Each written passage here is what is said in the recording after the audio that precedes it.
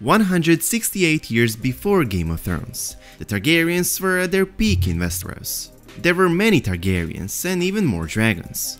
From the perspective of every house in the Seven Kingdoms, major or minor, as well as from the perspective of commoners, and even from the perspective of Targaryens themselves. The Targaryen rule seemed to be so powerful that even 1000 years from then on, they would still rule the continent. But then the Dance of the Dragons happened. It was a Targaryen civil war that saw the end of many Targaryens and most of their dragons. It nearly destroyed their entire house. This is one of the most exciting and most epic events that ever happened in the history of this world, and it's exactly the event that House of the Dragon will follow.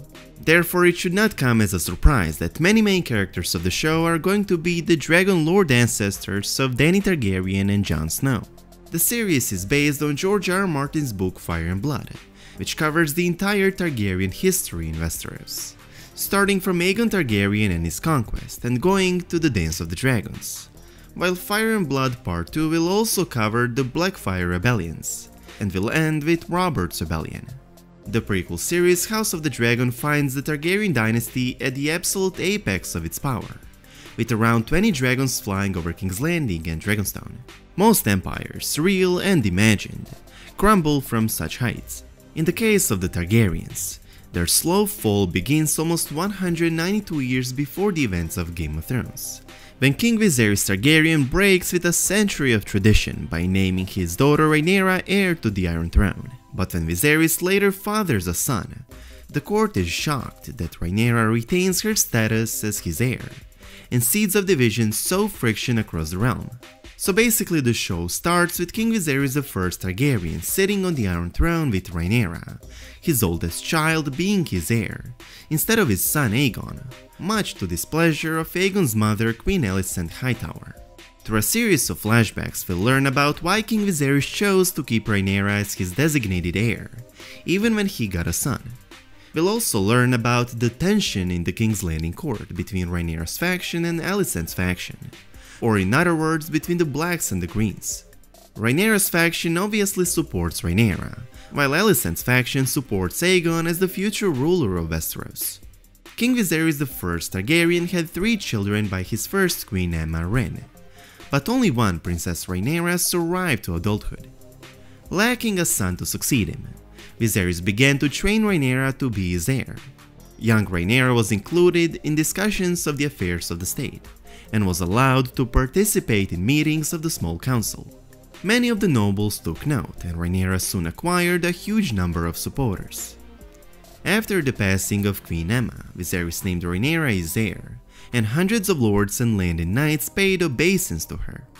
The king later remarried to Alicent Hightower, and had 4 more children, Aegon, Helaena, Aemond, and Daeron. A great tourney was held at King's Landing on the 5th anniversary of Viserys' marriage to Alicent. During the opening feast, Queen Alicent wore a green gown, while Princess Rhaenyra dressed in the red and black of House Targaryen. Note was taken, and thereafter it became the custom to refer to greens and blacks when talking of the Queen's party and the party of the princess respectively. While many expected that the king would change the succession order, and the Hightowers tried to persuade him to do so many times, Viserys only strengthened Rhaenyra's place in the succession by marrying her to Sir Laenor Velaryon, who himself had Targaryen blood through his mother, Princess Rhaenys. It's not a big spoiler as his character is not that important, but in Season 1 Laenor will be executed, but I won't tell you by who, although you will probably figure it out. And after Rhaenyra's husband gets executed, Rhaenyra will marry her uncle, Prince Daemon Targaryen, younger brother to Viserys. This only strengthens her position even more, as Daemon himself has a lot of supporters, and is arguably the best warrior, commander, and general of this time.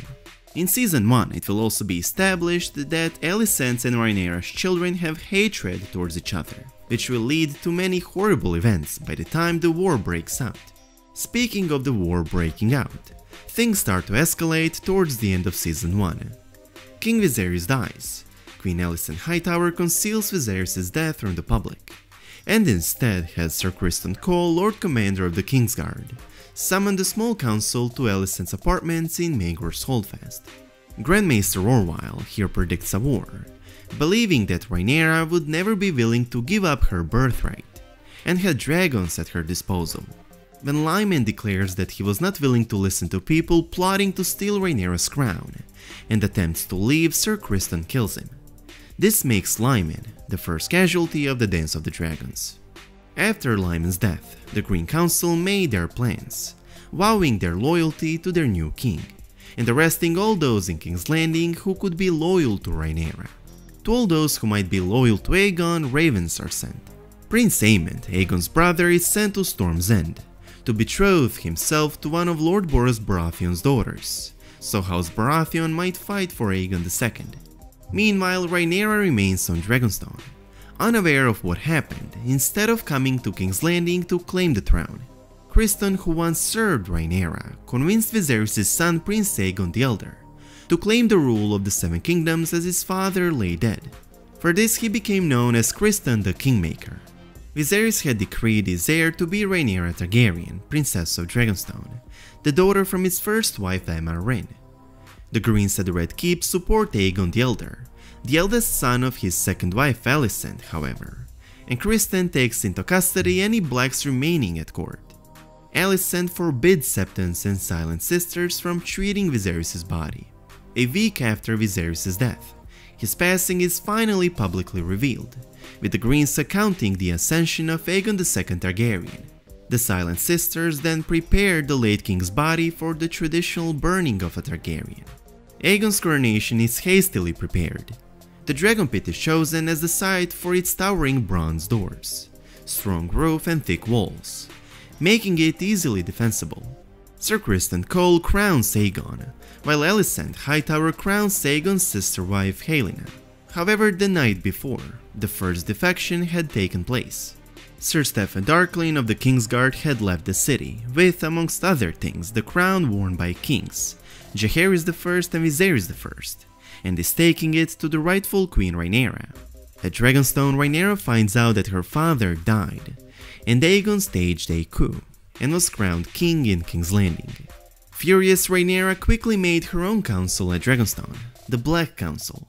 The participants are, amongst others, her uncle husband Daemon, her three eldest sons Jaehaerys, Lucerys and Joffrey, Lord Corlys Velaryon and his wife, Princess Rhaenys. Rhaenyra is crowned queen, using the crown her father and great-grandfather had worn, thanks to Sir Steffan Darklane, who had arrived from King's Landing. Prince Daemon places the crown on Rhaenyra's head himself, and is named the Protector of the Realm, and Jaehaerys is officially named Prince of Dragonstone, and heir to the Iron Throne. During the council, it's resolved that while Rhaenyra remains at Dragonstone to regain her health, Prince Daemon and Caraxes would travel to the Riverlands, to make Harrenhal their base and rallying point for those loyal to Rhaenyra. House Velaryon would close off the gullet, blocking all shipping from Blackwater Bay. Princess Rhaenys is convinced that Storm's End would declare for Rhaenyra, since Lord Bormund Baratheon, the deceased father of Lord Boros and Rhaenys' uncle, had always been a supporter of Rhaenys. Prince Daemon is also convinced that Lady Jane Arryn, the Maiden of the Vale, would bring her support to their side, as Rhaenyra's mother was Arryn herself, although they believe the North to be too remote to play an important part in the war. Messages are to be sent to those lords nevertheless, with the eldest Jaehaerys visiting the Arryns of the Eyrie, the Manderleys of White Harbor, and the Starks of Winterfell. Rhaenyra's second son Lucerys travels to Storm's End. Rhaenyra proclaims King Aegon and his mother Queen Alicent, as well as their supporters, traitors and enemy of House Targaryen. Back at King's Landing, at this point already a king, Aegon proclaims Rhaenyra traitor and the enemy of House Targaryen, and thus the Targaryen civil war starts. Dragons will dance, swords will clash, monarchs will rise and fall, and Season 1 will end, leaving you to impatiently wait for Season 2 to see what happens next. Basically, the House of the Dragon is focused on the war of succession between Aegon II and his half-sister Rhaenyra over their father Viserys I's throne, the war that will be fought from 129 AC to 131 AC. It will see the deaths of monarchs, the deaths of Targaryens and their dragons, as well as major battles across the Seven Kingdoms, with the Starks and the Velaryons fighting the hardest on Rhaenyra's side, and the Lannisters and Baratheons fighting the hardest on Aegon's side.